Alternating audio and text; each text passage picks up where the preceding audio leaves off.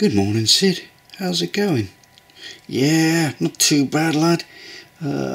Be great to get my office done and get the booking office sorted out so he can start taking on punters and having trains stop here, because at the moment nothing's stopping here.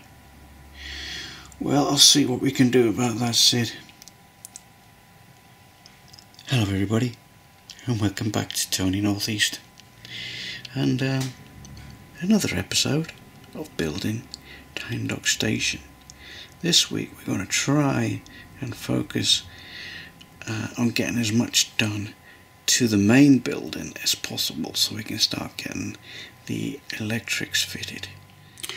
So, as Sid was saying, he wants to get his office up and running and the booking office as well, so we can start organising trains to stop at Tyne Docks. At the moment they're just flying through, and I guess he's a little bit impatient. So let's see what we can do here. First of all, I want to make the counter for the ticket office and decorate the ticket office and put in the ceiling. The furniture we can do right at the end, because I'll do all the furniture at once rather than stopping and starting making furniture, because whatever I make for the ticket office no doubt will end up in the station master's office as well. So let's get cracking. And here we have the ticket office counter, which will run the full width of that gable end of the building. And as you can see, it's just fairly simple. Couple of shelves and 4 sets of drawers, and as you can see there's the window pins there as well. And yeah, so that's the cunning plan for the counter. I've cut a piece of card which is 10.5 millimeters in height, and what I'm going to do, I'm going to mark a series of lines where the folds are going to be, and hopefully we'll end up with the counter. I have now marked out the card for all the folds, because it is a question of how we fold this piece of card to form the drawers that go underneath the counter.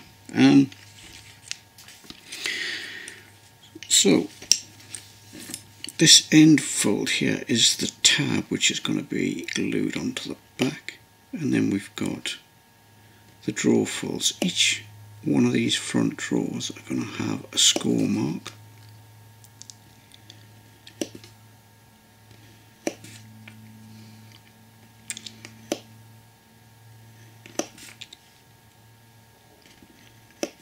Then we can start to fold this up.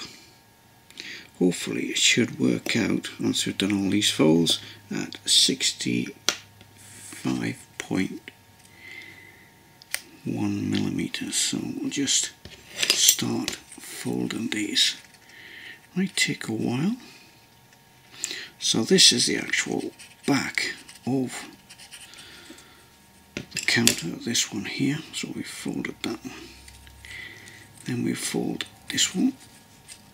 So now we've got our first set of drawers, and we fold that one back.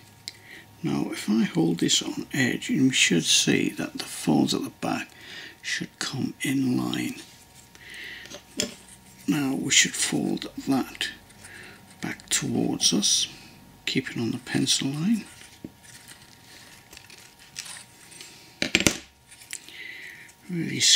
Really get these folds nice and sharp, and then we'll do the same there. And see, now we're bringing the chest of drawers back towards us, and then we should fold that one back back on itself that way. So as you can see, that's what's happening there. And then in between these, once that's glued onto the strip card on the back, then we can put some shelves in there.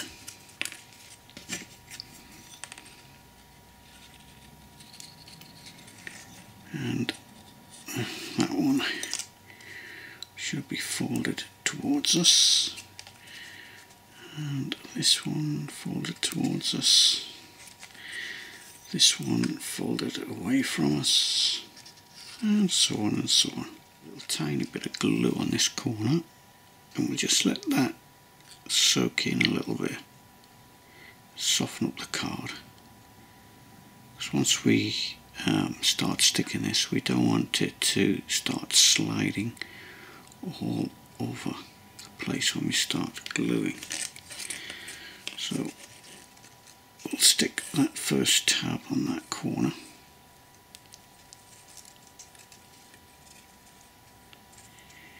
then hopefully that's got a hold. Look along the edge, make sure it's square, then we'll push that one in to form the square box. Getting that nice and square.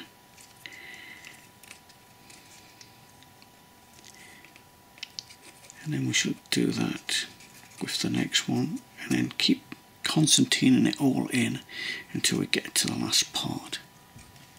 Right, we're slowly getting near towards the edge now, so I'm just spreading that glue right to the corner, and hopefully we'll capture that last set of drawers right on the edge. So we shall push that in to get the square set up.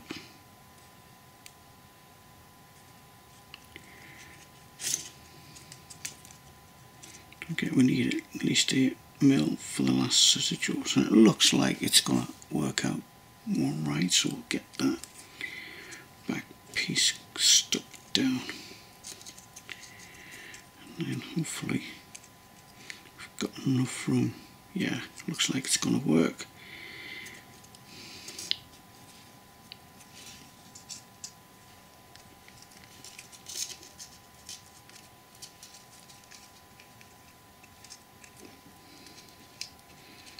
So I've folded that last corner in, and hopefully that'll go right on the edge, like so, and then we've just got to press that last piece of card home.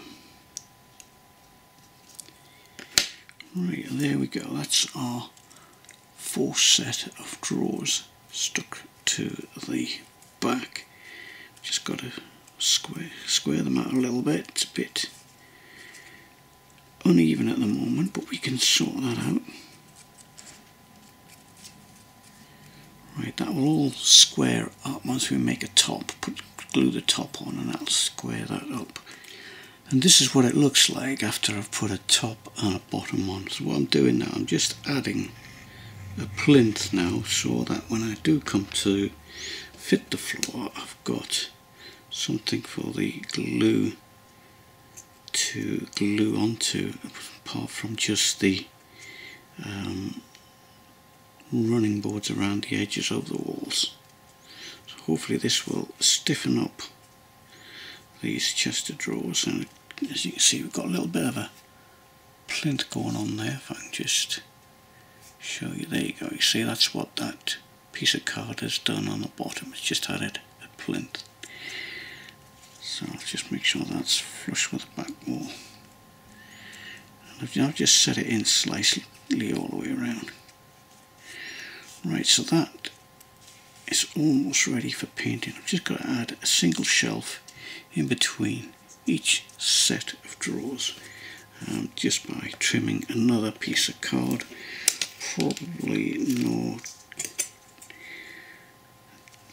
deeper than about 5 mil, so I need a 5 mil strip, and I'll put a 5 mil strip into each one of them, and then that's ready for painting. So I'll just give you this quick brief look of what it looks like fitted in situ. It's not the best camera angle because you're looking at it from the base, but that kind of gives you an idea. It's flush with the windows there, as you can just make out. You can just see that. There you go. So that is now ready for painting. I'm now adding some skirting boards to go around all the walls here, and what this does, it gives us a lip for gluing on the bases, if you like, or the floors. Notice how the intermediate walls are 1 mil higher than the outside walls, and you can see the lip along the main walls, as it were, and that then just gives us that extra gluing platform when we come to put the bases in or the floors in. As you can see, I've got a long way to go. I've got all these other walls to do yet, and all I'm using is just a little bit of 2 mil wide card, 1 mil thick, probably less than that. It's the card that we use for the slate roofing, and that's all I'm doing. It's just creating an edge for the base floors. I'm also doing lots of other little jobs, like what I'm doing now. These are the ladies' cubicles going into the ladies. So because I've put a return lip on each one of them, I'm just got to bring the thickness of the card out so I can fit them and glue them to the wall, so get a nice straight edge along the fronts. Otherwise it'll just end up bowing in the middle.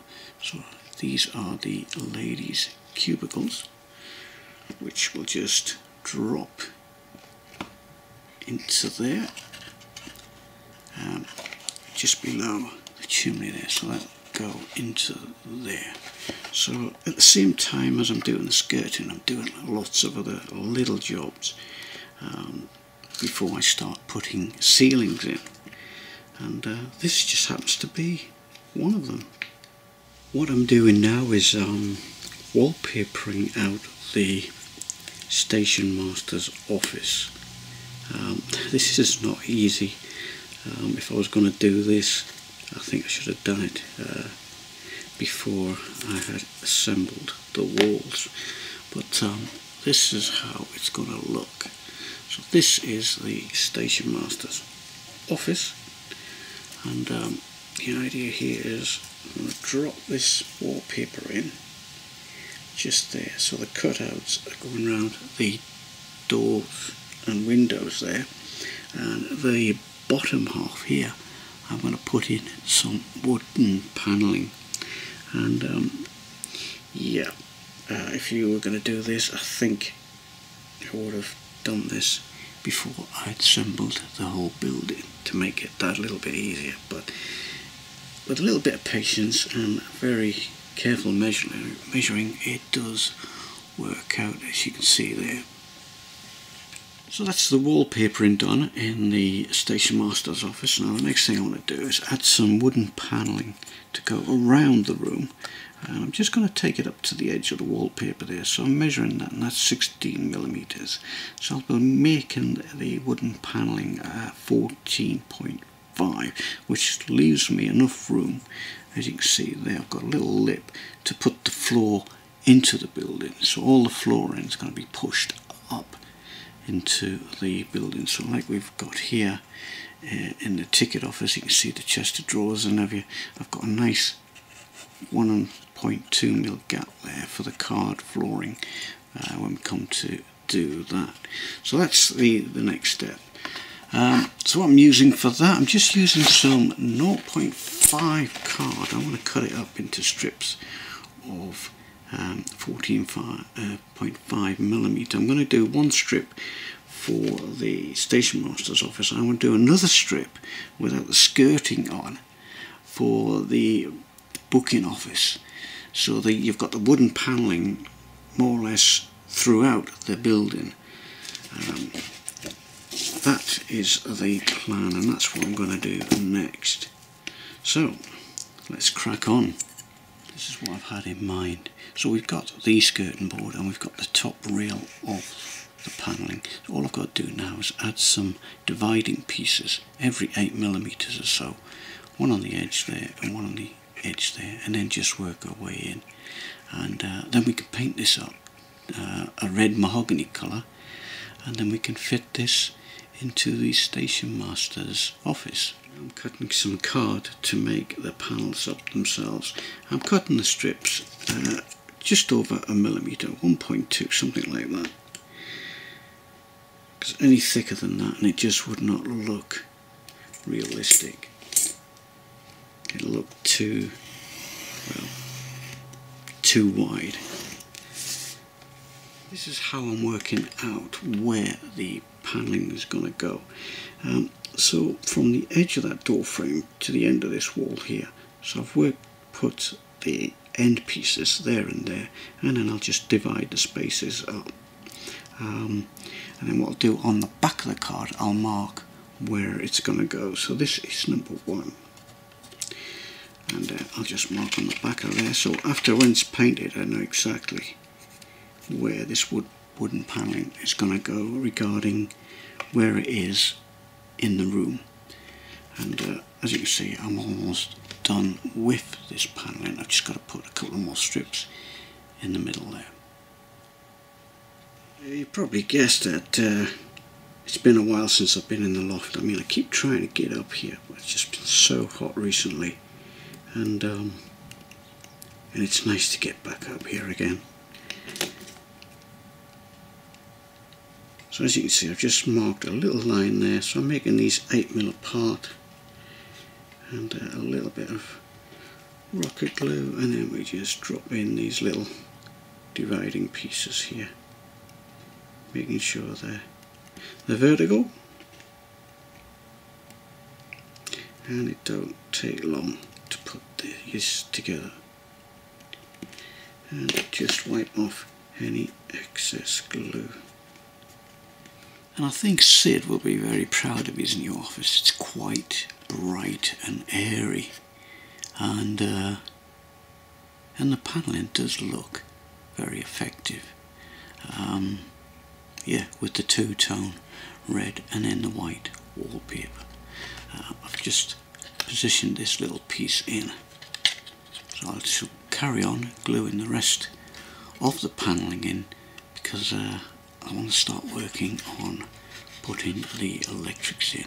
As you can see, I've got the cables in there ready, which have come up through the chimney, through the bottom there of that fireplace, so that will conceal the cables. So it's just a question of now finishing this office off, decorating wise that is, so I can put the ceiling in. Now that all the panelling's done, it has changed the look of the rooms completely, and well, it's like doing a little mini makeover. And here is the ticket office with the light oak wood panelling. I can safely say I can now put on the ceiling for this office and hopefully start getting the lighting system started. So let's have a look what I've done with the ceiling. And here is the ceiling. As you can see, we've got 12 terminal blocks, 6 live, 6 neutral. So hopefully I've got enough terminal blocks for the supply for both buildings, and it's going to be interesting how I actually feed the electrics to the other side into the building that contains the lift and the refreshments room. So that's the top side of the ceiling, and then underneath you can see an LED. The ceiling still needs painting. Once that's painted with a matte white, then we can be able to fit it. Somewhere amongst there you can still see the resistor for that LED, and this is virtually ready to be glued into the station master's office. That's the ceiling now glued into the station master's office, and I've connected up the cables, and I've also added my little 2-pin plug here. So I think it's time to give it a test on the platform. And here we are, we're back at Tyne Dock Station, and the building is back on the platform. And guess what? We have lighting. So we have electrical supply to the building, and I think Sid should be quite happy. But if you look through the window, there's a dirty great big hole in the floor, and he's got no furniture. But we have reached a milestone in this video, with at least 2 rooms fully decorated and 2 more left to do, but that will be for another video. Anyway, it's great to be back on the scene, and I'm sure the videos will be a little bit more regular now. Yeah, still got lots to do. Anyway, thanks for watching, and thanks for your patience, and I hope you've enjoyed what you've seen. Until next time, take care everybody. Bye for now. Bye.